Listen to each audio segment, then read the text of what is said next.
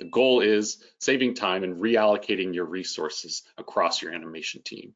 So how much time? What does this really look like across a project?